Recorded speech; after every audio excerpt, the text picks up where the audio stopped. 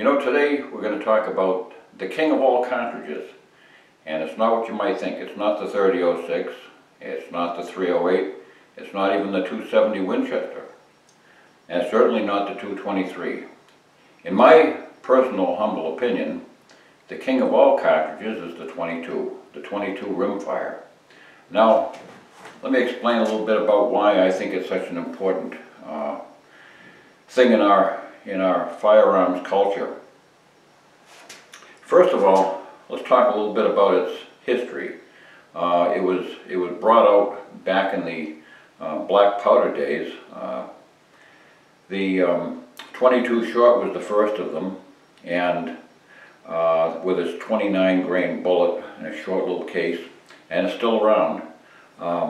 Then that was enhanced by adding a longer case to the 29 grain bullet and speeding it up a little bit.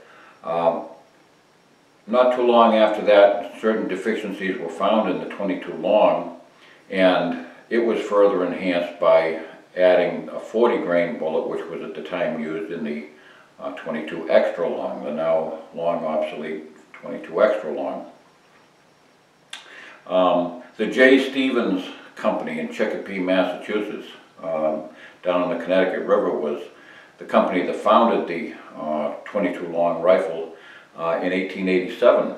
And that was really only about 10 years after the J. Stevens Tool and Arms Company got into business. I think they got into business just a year before the Civil War ended in 1864. But it's been around an awful long time. Now, something only lasts a long time if it's useful. And as you know, the 22 long rifle cartridge is used in all manner of firearms. Derringers, revolvers, automatic pistols. It's used in rifles of all types. It's used in over and unders where there's a shotgun and 22 combination. And even though it was established so many years ago in the United States of America, it has found a home all around the world, and it's used in international competition in the Olympics and in both summer and winter Olympics for that matter, and in World Cup competitions. There's probably no other cartridge that comes close to it in terms of its usefulness all around. You know, if you're a person who lives in a compact part of some cities where you know it's a 3-hour drive to the nearest outdoors where you can shoot, a 22 becomes a very nice thing to have, because you know there's usually a club nearby where there's an indoor range that you can shoot to your heart's content. So and it's an extremely accurate. It's an extremely accurate round, and it's capable of being used in survival guns. It has for many years the military issued 22s both for training and for survival purposes. Now we'll talk some more about the different types of firearms that are available with the 22. I'm going to stay focused today on rifles for the most part. But let's talk a little bit about the ammunition first of all, and then it gives you some sort of a background as to what's useful. 22 ammunition. Let's go over the basics right here. I've got the three rounds set up here. If I can do this without tipping them over. This is the original 22 short right here with this 29 grain bullet. This is a CCI CB long. Now this is a long cartridge but with a reduced powder charge, which gives a 29 grain bullet a virtually silent report in a rifle. It won't function because of its very low intensity. It won't cycle automatic actions, but it's a fabulous gun to have for plinking or for small vermin elimination, you know, rodents. And here's the standard .22 long rifle with its 40 grain bullet. And of course that's the standard bullet weight. We'll talk about the types of bullets. The 22 short is still an incredibly useful and accurate cartridge. And there are still some fine 22s out there that are capable of using the 22 short. It's a round which has to be fed through a mechanism which is designed to support that short length and without getting into jams. Certainly it can't be used in any of the auto-loading rifles that are currently being made, to my knowledge. And it's difficult to use in some bolt-action rifles, but there are still quite a number of rifles that advertise short, long, and long rifle marked right on their barrel, and those are very useful. But because over the last, I would say in my lifetime, in the last 35 or 40 years or so, the great popularity of the 22 long rifle has really put the 22 short in the back seat. And unfortunately, whereas one time, when I was a kid, a box of 22 shorts cost 30% less than a box of 22 long rifles. That situation now is greatly reversed. It may be in some cases where a box of 22 shorts can be twice or 3 times the price of a comparable 22 long rifle. Why is that? Mainly it's a matter of popularity and call. There is no call for the 22 short anymore. They sit on the dealer's shelf and nobody buys them. So they've become a special production item, like a lot of cartridges.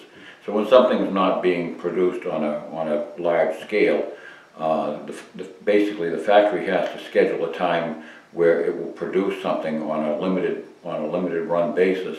And it requires special attention. They have to run so many before they get things right. The overproduction issues and all sorts of stuff. So the price is jacked way up out of proportion to its raw materials. But it's still a great cartridge for those who want to have fun shooting in areas where noise becomes an issue. And they can be extremely accurate. The 22 long, as I told you, has been largely discontinued by most manufacturers. CCI still occasionally makes them. They make them in this CB long version, which is probably one of the more useful ones because it does serve a specific purpose. It hardly can be heard. It's actually more silent than some high power compressed air rifles. Now, we'll talk now about the 22 long rifle. For those of you who, I know that some people are confused about the naming system which is used in the industry. A 22 long rifle doesn't mean a rifle is long. It's just the name of the cartridge that was developed during the black powder era. Now, the 22 long rifle was originally established with that 40 grain bullet, as I said, and when they bored a hole in it to make it a hollow point, it became a 38 grain bullet in most cases. Now, that particular bullet weight and shape has been found through the years to be extremely capable of extreme accuracy and stability. And throughout a velocity range of about 1,080, 1,060 feet per second up to about 1,180 or 1,245, something like that. That's the typical range of velocity for both standard and high velocity 22 long rifles.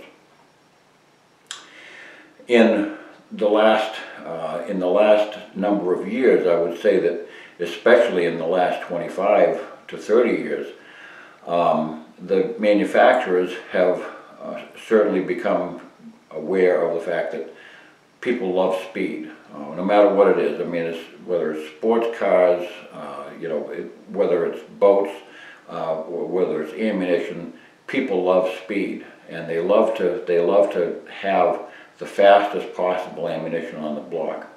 So they've accommodated that by providing what has largely been called, generically been called hypervelocity 22 ammunition. The 22 long rifle, as I told you, with its standard 40 grain bullet, we'll center on that for a minute, and then we can venture off and talk about the hypervelocity stuff. The speed of sound is slightly over 1,100 feet per second at sea level. Ammunition, 22 long rifle ammunition falls astride that number. So you can have ammunition which is what's called standard velocity. Now in our modern lexicon, it's been more sexy to put on the box subsonic. Okay, same thing. Subsonic, standard velocity. It's just a new word for the same thing. Anybody who bought subsonic ammunition in 2015 or 2016 is buying the same velocity ammunition that was marked on a box as standard velocity back in the 1950s. So ammunition which falls below the speed of sound is generally called now subsonic or standard velocity. Ammunition which is categorized above that in the 1200 foot per second range is generally called high velocity ammunition in what we would call the standard non-hypervelocity category of ammunition. In other words, this particular bullet right here, cartridge right here that I showed you. Now, it's important to note when you're understanding what the speed and the speed of sound, what the speed of sound has to do with all this, it's important to note what that has to do with accuracy. I was just reading on a particular review. I think it was on Midway USA. I was reading a review of a particular cartridge, a 22 cartridge that was a high velocity model, and the reviewer gave it 3 stars because he said it performed fine inside 50 or 60 yards, but then all of a sudden the accuracy fell apart. Well, anybody who understands what high velocity 22 ammunition is with 40 grain bullets understands that that's true and that's expected. That's not an irresponsible design feature by the manufacturer, and nobody was giving him crummy quality ammunition. It's a law of physics that took over at 60 or so yards. You see, you know, anybody who's been in a power boat, a motorboat, with a boat that gets up in planes and creates a wake behind it, as if the throttle were to be immediately cut, you know, and sometimes that happens when people are coming in to the beach or something like that. They immediately cut the throttle, and everybody loses their balance on board and everything and spills their drinks. But then when they cut the throttle, a couple of seconds later, all of a sudden that wake splashes into the back of the transom, and it really upsets the apple cart, and everybody is really, you know, the boat is destabilized. Now, when you have a bullet in flight at hypersonic velocity, when you have a bullet in flight over the speed of sound, it's broken through the sound barrier when it's taking off from the barrel. It's already broken through the sound barrier, and that's that distinctive snap that you hear with high velocity ammunition. You'll hear that crack that's distinctive with a high velocity 22 shell. That distinctive crack, when it breaks through the sound barrier, that means that it's traveling with a wake behind it, just like that boat is dragging a wake all the way from the nose of the bullet, from the tail of the bullet, and that is following it. when the bullet drops below the speed of sound, at whatever speed that is that day, with the humidity conditions and the the atmospherics, the pressure and everything, whatever the sea level is, when that bullet suddenly slows down and breaks below the speed of sound, the same thing that happens with the boat occurs with the bullet. The bullet is just, there's nothing that can be done about it. The bullet is suddenly struck and swamped by its own wake. So a bullet which is traveling with extreme accuracy out to maybe 50 or 60, maybe 75 yards, just depending on its shape and initial velocity, it ultimately slows down sometime before 75 yards generally with a 22. And that wake swamps it and destabilizes it. All manner of things can go wrong at that point. Some ammunition will continue if it's a good stable 40 grain bullet, which has long been considered the most stable of all the bullet weights for the 22 long rifle. If it's a long stable 40 grain bullet, it will continue to basically try to thwart that instability, and it'll arrive on target with pretty good accuracy out to maybe 100 yards or so. And with probably little indication that it's keyholing or anything like that. If you examine the paper, the bullets will usually be in nice circular holes in the paper. Everything is pretty good. The problem occurs especially with what's called hypersonic, what they've classified as hypersonic ammunition. And Aguila, Remington, they all have got CCI. They have all got their different versions and pedigree of hypersonic ammunition. They're all classified as having usually lighter than standard bullet weights, 32 grains, 36 grains, things like that. One of the ways, there's really two ways of increasing velocity. One is to increase the pressure in the barrel, which is that's something that they don't have. They don't have much latitude with a 22. A 22 has to stay within certain pressure limits, otherwise it can destroy the gun, or it can slap on an auto loader, it can slap the bolt back so forcibly that it does damage to the gun. So they don't have any latitude when it comes to the exceeding pressure, so they have to stay within pressure limits. The other thing that they can do is maybe change the burning rate of the powder, and so that it has a little bit more burn time down the barrel.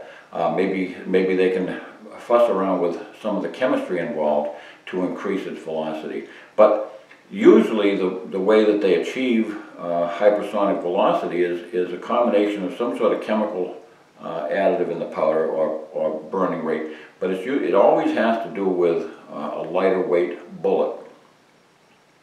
Lighter weight bullets, can be achieved in two ways also. You can achieve it either by cutting the lead off the bullet itself, in other words, reducing the weight of the bullet, which reduces its length.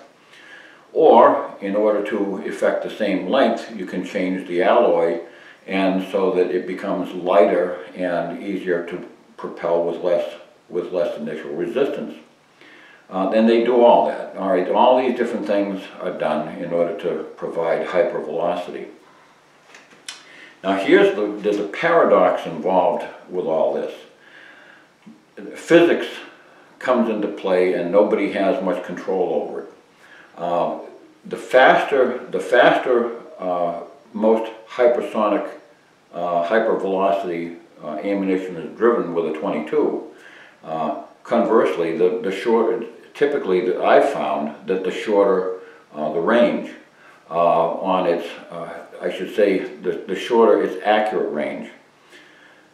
And that's very easy to understand also, because shorter or lighter bullets, either way, whether they're shorter and lighter or whether they're as long and lighter, they don't have the same density and penetration through the air, through the atmosphere, and because they don't, the atmosphere grabs them and slows them down that much quicker. This is the same thing that occurs with high velocity. All high velocity ammunition. Whenever you change the bullet weight and you go to a lighter bullet weight, you get higher initial velocity, but you get less carry down range. You don't have as long a range. That's why long 22 caliber 223 bullets have become popular with fast twist barrels, because those long bullets with extreme high ballistic coefficient are capable of penetrating downrange a lot longer, even though the initial velocity is frequently several hundred feet per second slower coming out at the gate. So what occurs with the 22 long rifle is the same exact thing. You know, when you can come out of the gate real fast, but at some point downrange you pay for that, because at some point that initial velocity is quickly shed, and that bullet will slow down very quickly, whereas the longer, heavier bullet continues downrange, less impeded by drag. And curiously enough, I've noticed that, well, for instance, I've got some Winchester PowerPoint. I kind of keep these special because I've got just a little over one brick of them. They're very special to me. They're a 40 grain. They're a 40 grain load, but they're loaded up. I believe it's 1,245 feet per second. I don't have my paperwork with me right here to say, but I believe it's 1,245 feet per second, which is a good. It's roughly 100 feet per second faster than most 22 long rifle ammo. And that 40 grain bullet is even a hollow point. So, and that's another thing. They've added 2 grains of bullet weight. They've used the standard bullet weight of a round nose lead bullet, but still with a hollow point. So I've sacrificed nothing, and it makes for a much longer, heavier bullet. And even though the velocity doesn't sound anywhere near as sexy as some of the stuff that's just speeding out at 2, maybe even 300 feet per second faster, when it gets down to 75 or 80 yards, it's still cruising along very accurately, and it has plenty of punch, more energy way out there than the lightweight bullets have, even though their muzzle velocity and muzzle energy might be superior. But you know, things are not shot at the muzzle, and that's where I'll try to someday talk about various aspects of shooting. But you know, the world is fascinated by muzzle velocity. Everybody just looks at muzzle velocity, but they don't look at extended velocity and what a cartridge is doing downrange. And that's where it counts, because that's where your target is. So if you're busy buying you know, 22 ammo online, or your local you know, Bass Pro Shop or something like that, or your local hardware store, try to keep in mind what it is that you're trying to achieve. Hypersonic ammunition can be a lot of fun to shoot, because you know, it does have a distinctive report. It gets out there real fast, and if you're shooting water, you know, if you're shooting plastic water bottles, I mean, they really are very impressive, and they cost a lot. So you know, even though you get a bigger splash on target, you know, you're paying for all this. That's fine, and I don't. You know, I like to do it too. Everybody enjoys splashing water bottles and making a mess of water balloons. That's a great sport. But hyper velocity stuff, I can tell you, within 15 or 20 yards, where you're going to be shooting the average squirrel, you make an absolute mess of the squirrel. It's not dinner fare. You're not going to be sitting down that night and enjoying that squirrel. And the same thing with cottontail rabbits, or the hares that we have up in these parts. You know, you want to have something that's a little bit more sedate when it hits the target, because that stuff doesn't require much muzzle energy and much impact. Mostly it's a matter of hitting them, and the standard hollow point does a pretty nice job. And not only that, but you know, most standard velocity, I should say standard high velocity ammunition, the normal high velocity 22 ammunition, has got incredible sock and power. You know, it hits hard, at the typical ranges where small game is shot. So when I say the typical ranges where most small game is shot, 40, 50 yards or something. You know, occasionally maybe, see, I live in New England. If you're living out west and you're shooting prairie dogs and stuff like that, I'm talking to the wrong people anyway, because you need the 17 Remingtons, all that stuff to get out there. And those are fine cartridges, but let's stay with the 22 a minute and understand the philosophy behind, you know, watching the characteristics of the ammunition, and don't just simply buy a box because it's got the highest velocity on the shelf. You know, buy it if you want it and have fun with it, but be mindful of what it does when it's downrange. It's going to slow down a lot quicker. You know, lightweight bullets basically come out of the barrel with the brakes on. As soon as you launch them from the barrel, they're cruising to a stop. The velocity slows down tremendously. And whatever, even if they keep the same velocity up or even exceed the velocity of the heavier bullet, when they get smacked in the tail end with that wake that collides, that sound wave that collides, they upset a lot easier and more violently than the standard 40 grain or 38 grain bullet will. So keep that stuff in mind and understand the difference between the different things. In my experience, and you know, I've shot these things in all manner of guns.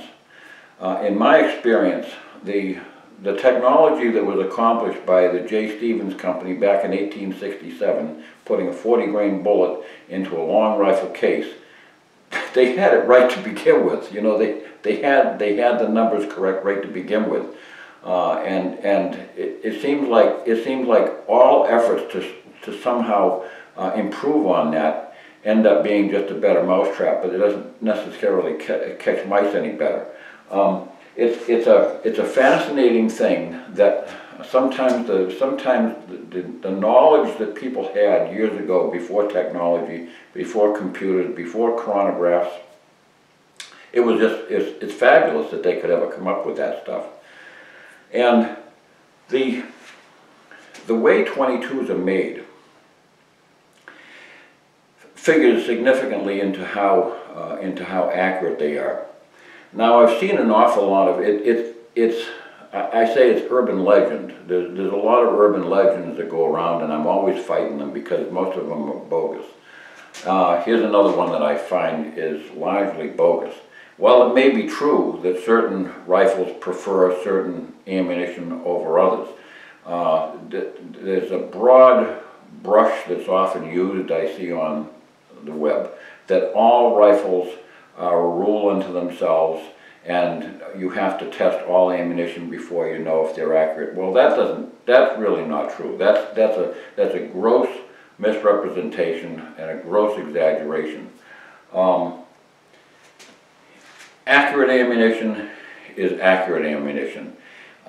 If you categorize all the most accurate ammunition out there, whether it's made by Lapua, Ely, you know, Winchester, Remington, if you take all their different, and I'm not saying that necessarily Remington and Winchester has the ammunition which is equivalent to Lapua and Ely, but if you take all the top crust 22 ammunition and test them together, you're going to find that they're all extremely good. They're all extremely good. Then if you take all their bottom draw stuff, I don't know if Ely and Lapua don't even make bottom draw stuff. They make club ammunition and things like that is lower priced. But you know, all this stuff is superior quality. But if you take the bottom of the totem pole stuff, and when I'm talking about that, I'm talking about your typical box store stuff. I got this at Wally World back about I don't know, 3 years ago during the great 22 depression. All I can say is that stuff, the fact that it's in the box means that the machine was running. That's about the only thing I can say about it. The stuff is pip, pap, boom, bang, boom. It's every time I pull the trigger, it's a different sound coming out of it. some of it's subsonic, some of it's hypersonic, some of it's supersonic. It's amazing. I'm not even sure if I like to fire it in my gun, because I'm not sure if it's made that carelessly and that haphazardly, it means that some of it could be a little bit overcharged. But that's not just because it's, you know, and I'm not trying to fault Remington. This was made during the Great 22 Depression a couple of years ago, and you know, they're filling a void. You know, the public was screaming for ammunition, so they were running the machines at top speed and pouring out ammunition without regard to quality control, probably basically suspending all quality control except for just the safety quality control, just to make sure that maybe there was not overcharges. But it's characteristically, when you buy, you know, the bottom price ammunition, it's going to be very, very inexpensive compared to the other stuff, and it's also going to be very cheaply made, and it's going to be horrible in terms of accuracy. This stuff here, it will go so far as to maybe make a 3.5 or 4 inch circle at 25 yards, which is pretty miserable. But it's the stuff that I can load the gun with, take my Brittany out in the woods, you know, and he loves to hear the gun shoot. So if I'm just simply, you know, knocking pine cones off at a distance so he can go run off and chase the pine cone and bring it back, that's all that keeps him happy, and that's what that stuff is for. It's good for shooting at clods of dirt down the sand pit or something. But if I want to actually hit anything with it, it's not the stuff to count on. And they're not the only ones in that game. Well, there's a lot of promotional stuff out there. You know, this is a case of 22s that I got. Again, it was back during that period when ammo was hard to find. It's more of a collector's item than anything else. It's got some 22 Winchester 22 Wildcat ammunition. You know, be careful of what's in a name. It's wild, all right. It's wild all over the place. It's probably a little bit better than that Remington junk, but it's not a lot better. Then you have, but don't discredit all bulk ammunition. This stuff here happens to be, this is terrific stuff. I buy this whenever I see it, which is not all that often. But this is the Federal Champion. Comes in a bulk pack, and you know, if you're buying ammo in a bulk pack, you're basically providing them a savings over this type of box here. These boxes have to be specially packed by a machine which can stack them in a box. I'd love to see that technology. That's been around for years, but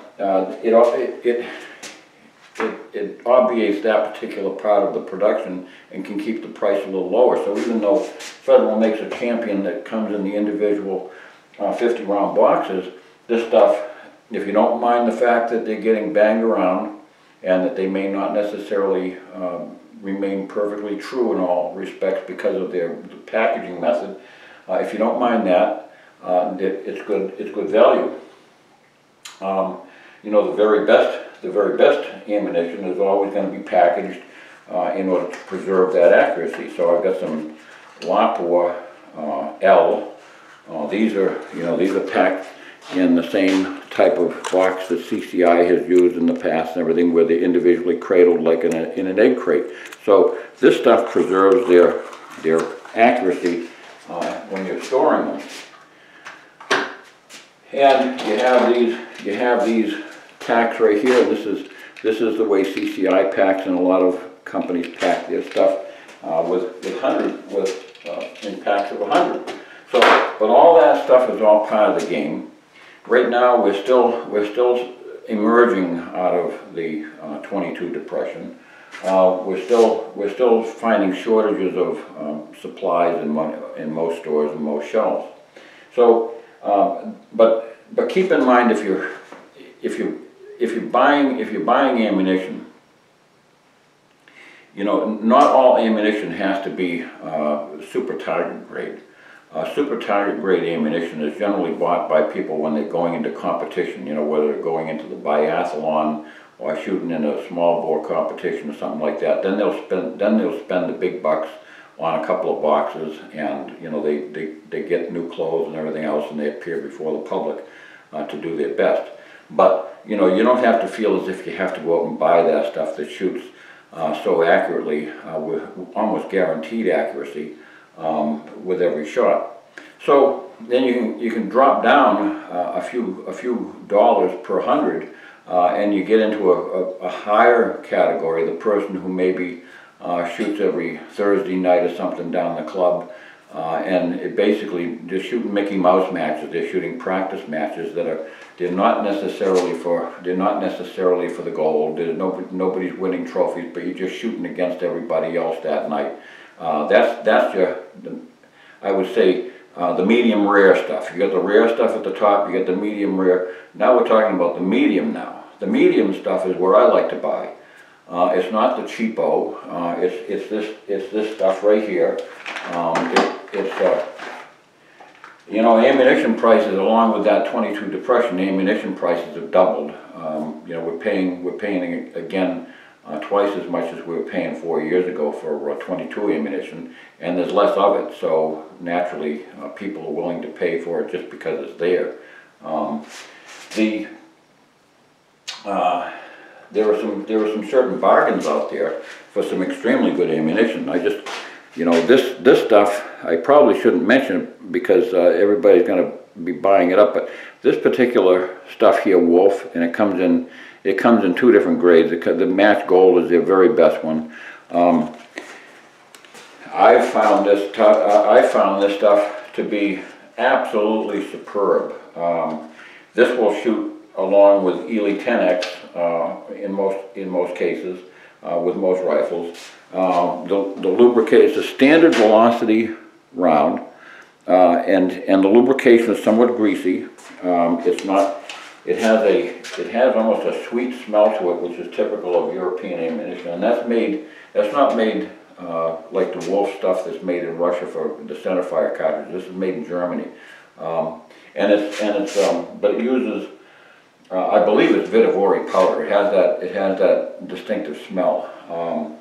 But for whatever it is, it's extremely accurate, and it runs about half the price. You know, you can get it through Sinclair usually in places like that, but it usually runs about half the price of you know, the high grade Ely 10X or the Lapua match grade stuff, and yet it shoots with extremely good accuracy. I've had some disappointments in recent years with domestic made. Federal seems to maintain good quality control, but on occasion I found that it's difficult to find decent Remington and Winchester stuff on the shelves because they really only make their PowerPoint stuff, the Super X and stuff like that. That's always been good. I've never found any problems with it whatsoever. But much of their production seems to be centered now around you know, producing just garden grade plinking ammunition. Now I spoke about high velocity ammunition, you know, the supersonic stuff above the speed of sound. The second paradox that I'm going to talk about is standard velocity ammunition.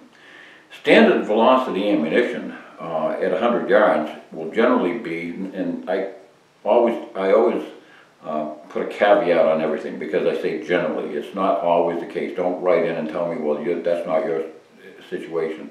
But generally speaking, the best standard velocity ammunition at 100 yards is more accurate than the best high velocity ammunition at 100 yards. And that's because it never has to bounce down below. It doesn't have to rumble through the shock wave. It doesn't get caught up in the rapids downrange. So it basically, in other words, the sound wave is arriving ahead of time, and then the bullet comes in after it, follows in after second place. And that's what keeps it accurate, because it never encounters that instability in flight. So if it starts out accurate, if you've got ammunition that will cut pinwheels at 50 feet on an NRA 50-foot bullseye, if you've got ammunition that'll constantly pierce out the center of a silver dollar every single, and I don't prefer you do that, please, but send it to me. But if you have a gun that has that kind of accuracy at 50 feet, it's going to have that same kind of accuracy at 100 yards. It's not going to divert much. You're going to have minute of angle accuracy out of a 22, provided you don't have any wind or anything. And ammunition which starts, if it's high velocity ammunition, it's difficult to find extremely high velocity. It's hard to find high velocity ammunition that has exceptional accuracy. At say 25 or 50 yards. It has hunting grade accuracy. It has the type of accuracy which is more than sufficient. It'll be maybe 2 MOA. It'll be, now what's 2 MOA? I've talked about this before. 1 minute of angle, MOA, is 1 inch per 100 yards downrange. So at 100 yards you got 1 inch, at 200 yards you got 2 inches, and so forth. And at 50 yards, 1 MOA is a half an inch. So don't get confused with terms. If you have somebody at the bench beside you and he's shooting 1 inch groups and he's shooting at a 22 target at 50 yards and he's saying he's shooting 1 MOA, you can correct him and tell him the truth. You get a 2 MOA gun, which is not bad. Any 22 off the shelf that shoots 1 inch groups at 50 yards is a very fine production gun. So if you really want accuracy, if you really want the best accuracy, stay in the subsonic range. So we're going to talk now I can bring up something else. Whether a cartridge starts out subsonic or supersonic, in many cases, has to do with barrel length. There is a certain fact that most 22 handguns won't actually, fire high velocity ammunition at supersonic speed. They won't usually. I did all kinds of chronographing down in my basement one day. I chronographed, I think it was 30 different kinds of ammunition, and I chronographed it out of my 7.5 inch Ruger U.S. government model pistol. And none of the regular, what you'd say, not the hypersonic, but none of the supersonic 1200 or 1250 foot per second loads, none of them came out at supersonic levels. They all stayed below the speed of sound.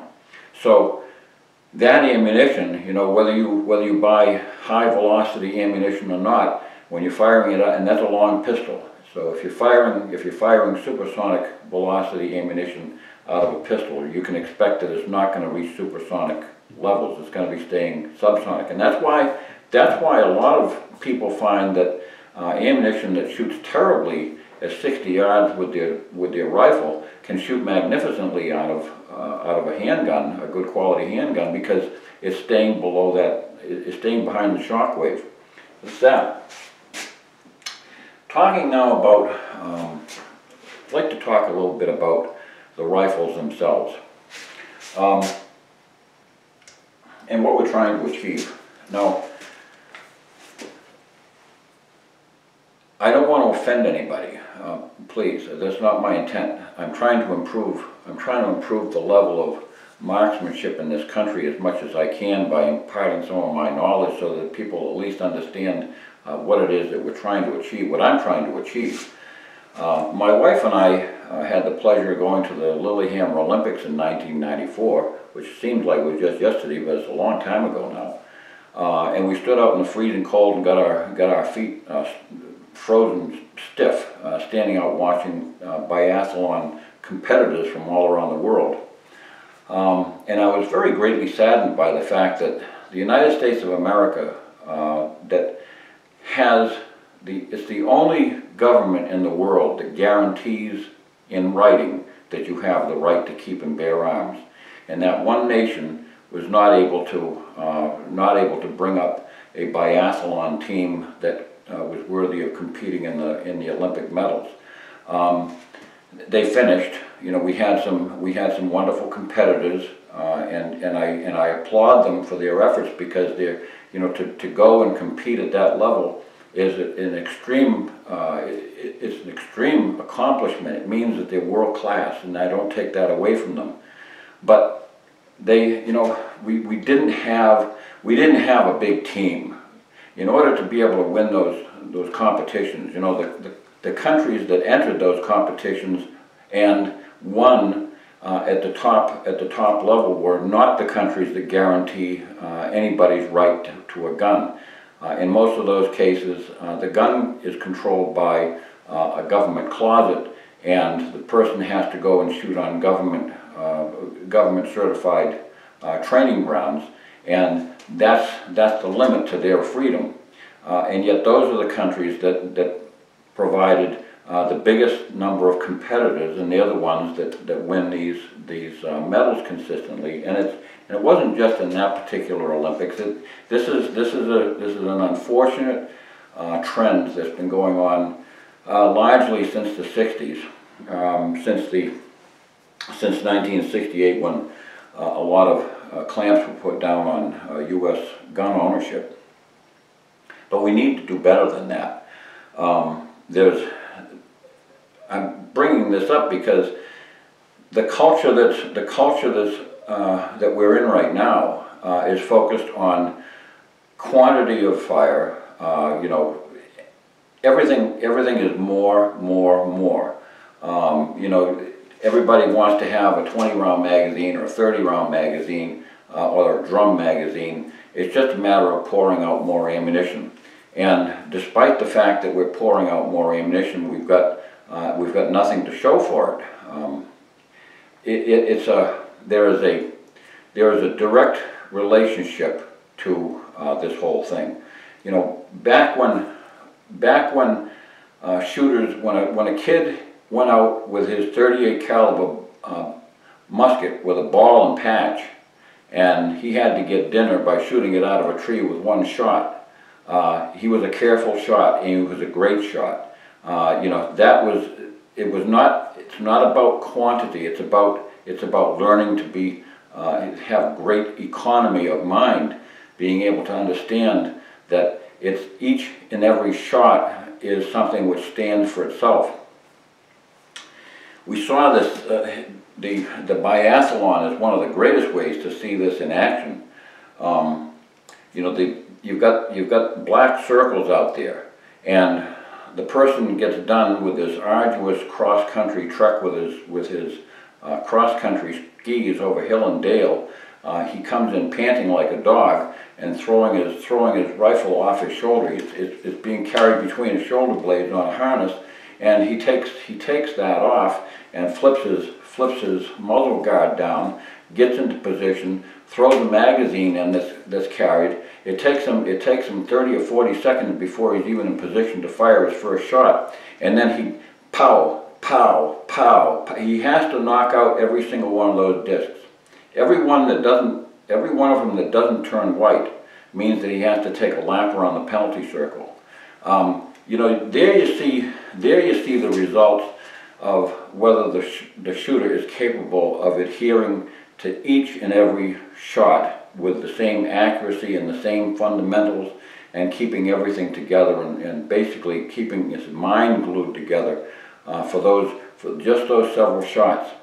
It's very, very disheartening to watch where, you know, somebody has competed at that level, and the one thing that they could, you know, maybe see, that's the one game where, you know, you can make the other guy pay, even though he may be faster than you on the course. Maybe he came in 10 seconds or 20 seconds ahead of you to the firing line, and he's shooting before you do. He's maybe falling behind on his shooting, and he's missed 2 or 3 targets, while the careful shooter, who's got an economy of mind, is able to shoot like that kid with the ball and musket and knock out every one of those targets, and he continues on free as a bird while the other guy is doing 3 laps around the circle, which takes him another 5 minutes. So you know, if you're whatever your game is, if you're not of that economy, if you don't understand the economy of shooting, that every single shot counts, every shot. You know, to watch somebody who's shooting in a competition and he's cut the center of the target out and the X-ring is completely gone, and then all of a sudden he lets go on the last shot and he blows an 8. Well, he just lost the competition and he's lost his trophy and he's lost his chance at glory. And that's because he didn't follow through. And most shooters these days are not even capable of it, and I know this for a fact. I'm not speaking out of school here. When I go to the range or when I go to the sand pit, no matter where it is, at any range, and I see the guys unpacking their duffels, and they take out all their stuff, and all their stuff is usually about 10 pounds of ammunition, and they just start spraying ammunition downrange at a 15-yard target or a 25-yard target, which is standing there. Usually it's a fluorescent, you know, Walking Dead figure or something, and all I do is I pack up and leave. I really couldn't care less about that stuff. If that's your game, then turn the video off, because you're not the person that I'm talking to. I'm talking to the person who wants to be able to hit what he's aiming at any range without qualification. And if you're the person who's gadget-minded, if you're the person who's got to own everything in the latest Cabela shooting catalog or the latest Bass Pro shooting catalog, and you have all the gadgets, you know, the wind meters and the calculators, if that's your game, turn this video off too, because you're not interested in what I'm talking about. I'm talking to the shooter who has an economy of mind that he can buy whatever ammo is available in the store, whether it's the cheap junk or whether it's the high-grade stuff. Whatever he can find, he's going to make the best use of it, or she's going to make the best use of it, and learn how to shoot. Even the junk ammo, I should say, the stuff that's only capable of shooting, you know, 2-inch groups at 25 yards. You know, that stuff in the right hands can make the other person who's shooting his super sexy quality ammunition, it can make him look terrible. I've watched, you know, when I see a person who can shoot, that's something to behold. I'll never forget, there was this was not a rifle situation, but I'll never forget, quite a number of years ago, I think it was probably about 40 years ago, I went to it was a skeet range one night in a town nearby, and they were having, all the floodlights were on, they were having nighttime skeet and trap, and I wanted to go out and shoot skeet. I was always a trap shooter, but I never shot that much skeet until then. So, but I wanted to go out and shoot skeet, and I had my 12 gauge gun, and I had my skeet choke screwed in, skeet number 1, and I'm going around, and there was a fellow who was shooting number 5 in the group, and this guy it was an old, rusty, beat up single shot 410 shotgun. Now, he couldn't shoot the doubles. You know, he couldn't shoot the doubles, but he never missed anything. Now, he's shooting with a ½ teaspoon of shot, with basically amounts to more of a shooting like with a rifle than with a shotgun, and he cleaned them up one after another. So he cleaned up 25, then he went around again, he did another 25, he shot 50 in a row, and I know that he could have shot another 3 50s. It didn't make any difference. The guy just was uncanny with a gun. He could shoot with his eyes closed. So it's not, you know, anybody who was standing there just looking, or if you're taking a picture, you know, so that poor pathetic guy, you know, he's got a bad gun, you know, it's not the right gauge for that sport. It's you know, he's really handicapped and it's a crummy old gun. Well, but to walk around with that guy and watch him shame everybody else, basically shooting, he could have been hitting those birds with a 22 as far as I'm concerned. He was that good. But this is the type of economy of mind. This is understanding that shooting is not about quantity. I should say, for me it isn't. Now for you, if it is, it is. But that's not how we get to the competitions, the world-class competitions, and that's not how we're going to win them. So if you want to do that, if you want to compete in world-class competitions, I'm going to bring you back to some basics here. And in the next series, we're going to stay tuned on this topic. In the next series, I'm going to talk about the correct training method that we use for developing the greatest skill. So stay tuned in part 2, and we'll be back. God bless.